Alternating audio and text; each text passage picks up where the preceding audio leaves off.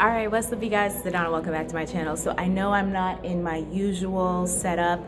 I am on a little vacation with my family, but I still wanted to do this video for you guys. And so I got a question asked by Kara, I believe what her name was, and she asked, can you as a PA essentially switch specialties, travel from different areas in the healthcare scope, and yet not have to go back to school? And that is one of the best parts of being a PA. And so I know that a lot of you have been looking at other specialties and you've been trying to figure out like what specialty is right for me, what are the different like nuances between each specialty.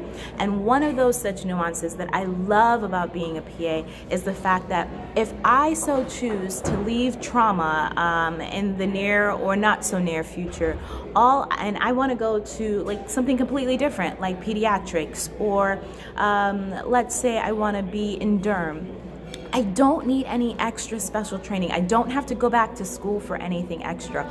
All I need to do is find a job, find somewhere that will actually hire me, and then I will get the on-job training. Because as PAs, we are trained as generalists, and that is one thing that I want you guys to remember. We're trained over like every scope so that we can seamlessly just kind of interweave and intertwine into the various different specialties as needed. And so that's what makes our profession really special and really great. So Kara, yes, you do not need to go to any extra learning if you want to be a PA.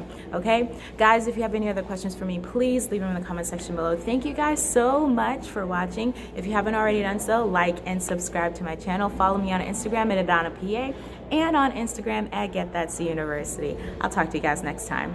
Really quick video for you guys. Bye.